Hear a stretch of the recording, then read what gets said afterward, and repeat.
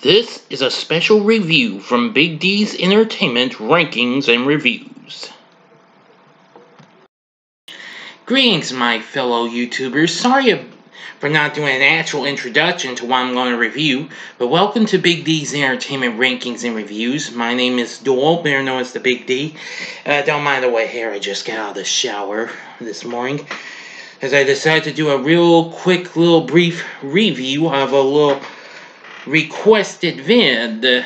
I believe, if I'm not mistaken, one of my fellow subscribers, Hobbs Horror, I do believe that's who wanted me to do this. I decided to do this for him. I'm going to bring to you a brief review of the 1993 made-for-television animated fantasy drama, The Halloween Tree. The Halloween Tree premiered on ABC originally in 1993.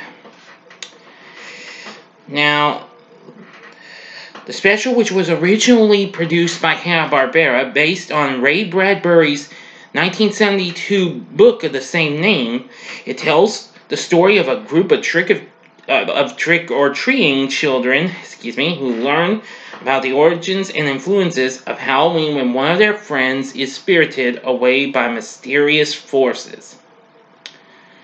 Now, this has two well-known cast stars. Leonard Nimoy, you know him, Mr. Spock of Star Trek fame, plays the children's guide, Mr. Mountain Shroud, while the narration for the story was done by the actual author of the book himself, Mr. Ray Bradbury. Now, I think I might have caught a glimpse of this a long time ago, but it's been a long time, so this could have been a first time watch. So I'm going to try to keep this review just brief and what have you, and not give the whole thing away. Now, we start out in a small American town's preparations for Halloween night. Well, small American towns, they're preparing for Halloween night. I'm sorry, I don't want to try and... I'm sorry I'm going a little rapid fire, so bear with me, everyone. Now, four friends are shown at their respective homes, donning costumes excitedly. There's Jenny, who's dressed as a witch, Ralph, dressed as a mummy, Wally as a monster, and Tom as a skeleton because, well, his last name is actually Skeleton. So, they plan to meet up with their best friend, Pipkin, Joe Pipkin, that is, but he doesn't appear. As they go to his house, they see him being lured into an ambulance with his parents riding along with him. And he left a note for them explaining that he was going to the hospital for an emergency appendectomy, and that they should celebrate with him. They feel like they couldn't start Halloween without him, so they follow the ambulance to visit him at the hospital. Tom suggests they take a shortcut through the spooky woods, the dark and eerie ravine.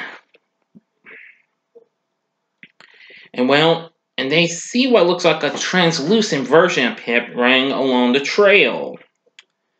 So, they race after him, and apparently Pip disappears near a towering and darkened mansion. And soon, they are greeted, once they're inside, by Carapace Clavicle Mountain Shroud. He expresses disappointment that none of the children know what their costumes symbolize. Yes, so he reveals that he is after the ghost of Pip, as he seeks and steals a pumpkin with his face carved into it from his Halloween tree of jack-o'-lanterns. So Tom begs Mountain Shroud to let them come with him and help them bring their friend back, but he initially refuses, but relents. If they can help him out by keeping up with him before dawn, they might be able to retrieve the pumpkin and get Pip back. We'll also go on a scavenger hunt of sorts to learn about the significance of their costumes and the origins of Halloween. They begin their pursuit, traveling back through time, and that's when the fun begins. Now, I'll try not to give too much more of the story, but I will tell you where they get to go, where they go to ancient Egypt, to Stonehenge during the Dark Ages of England. Let's see, and then to France, to the unfinished Notre Dame Cathedral. And in Mexico, yes, where they get to, during the Day of the Dead. But however,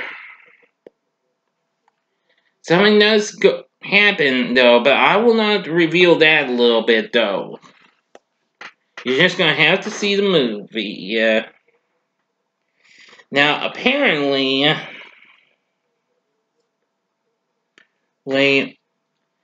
I'd say give this film a shot.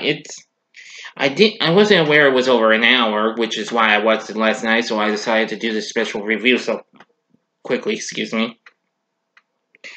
But nevertheless, Mr. Nimoy was absolutely great as Mount Shroud, and Mr. Bradbury was great as our narrator. The rest of the voice acting cast was real good. And I have to say, well, I've never read the book, but the story sounded pretty darn interesting. But anyway, after this aired on ABC, it was often featured on the new addition to cable TV, Cartoon Network, during the Halloween season. I guess I just didn't notice this. So anyway.